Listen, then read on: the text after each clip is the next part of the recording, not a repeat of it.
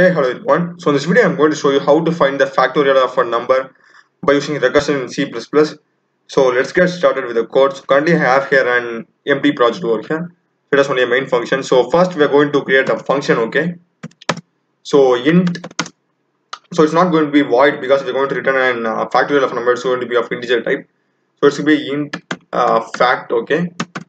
And we are also going to get the number from the user. So let no be the number.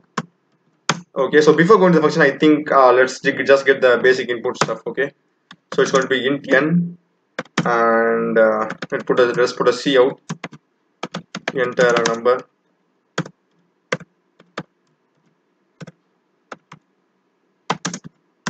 Okay, put an handle scene of n, and let's put another fact also. Let f be the factorial. Okay, so f equal to, so here we will build the function call. So it's going to be fact of, and we'll pass the number itself. So it's going to be fact of n, and finally see out the factorial, or factorial is okay. This and just printf.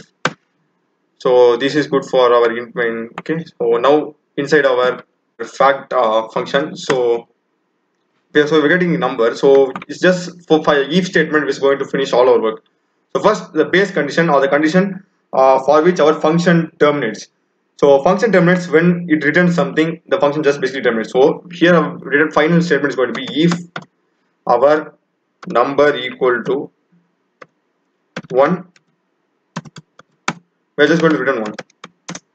Okay, so I'm assuming that here our number is greater than 0 because, okay, so our number should be greater than 0. That's it's pointless to find the factorial of number. Okay, and else, okay, else we will be just returning the factorial of number. So our factorial of number will return number asterisk fact of number minus 1.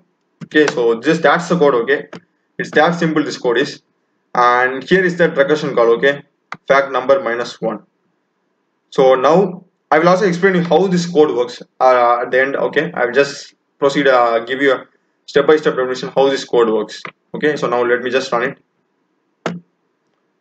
So I think 5 let me put 5 factorial. 5 into 4 into 3 into 2, 26, it's 120. So if we put 5, I need to get 120 as an answer.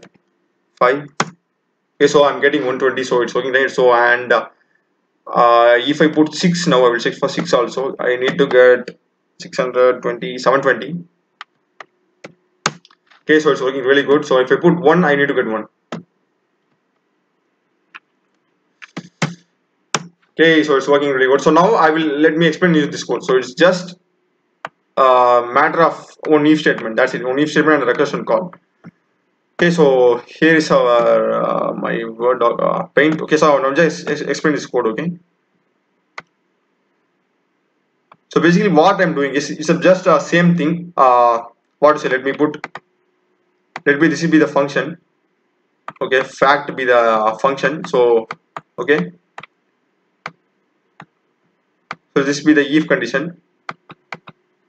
So if condition is if our number is equal to 1, I am returning 1, and in our else return number asterisk fact of, fact same name, should be same name of that, fact of number minus 1. Okay, so here we are just getting the number int number, int n is going to be number. Okay, so that's good. So now if I'm passing 5 as the argument to our function, so let's consider let n equal to 5. Okay, so what will be happening here is you will just check for the condition if n equal to 1. So condition is obviously false, and it goes to the else part. So else part we have return n asterisk fact of n minus 1. It's going to be 5 asterisk fact of, represent fact as f. So 5 asterisk fact of f. Okay, so this is actually basically a function call. Okay, it's similar to this one, this this function is called here. Same thing, this thing and this thing are both the same. The only thing is that it's present in a return thing, and here we have an integer variable to accept that value. That's the only difference between that. Okay, so once we will get a 5 asterisk here4. So what this does is that it again calls the function. So this time instead of 5, 4 is passed as an argument. So it just goes again inside this. So if n is equal to 1, so n is not equal to 1 here, so n is 4. It just gets replaced by this code over here. Just replace 4 in place of n. So you will be getting 4 asterisk fact of 4 minus 1, which is 3. Okay, I will put f, okay, in 3. So this particular statement will be replaced by this. So again repeat the same step. We will be passing 3 again. So n is 3, 3 not equal to 1, so it goes again here. So 3 asterisk f of 2, and again pass 2, so 2 will go here, not equal to, so 2 asterisk, okay, 2 asterisk, and we'll getting, finally we will get f of 1. Okay, so f of 1 will go here and will just return 1. So finally our function is just terminates. So it terminates because we have finally reached the return statement. Okay, so now we have this big chain. So if you just multiply all these numbers, you will be getting the factorial number of the number as 120. It's that simple. So 1 into 2 is 2, 2 into 3 is 6, 6 into 4 is 24, 24 into 5 will give you the answer 120. So it's just simple tracing of a recursive call, basic concept of recursion.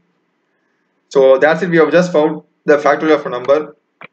So that's it for this video. I hope you understood this easily. So mine is a program channel. Do check out my other videos of my channel. I've done many tutorials in C, C++, Java, Blender, and Unity. So subscribe and support me, and thanks for watching.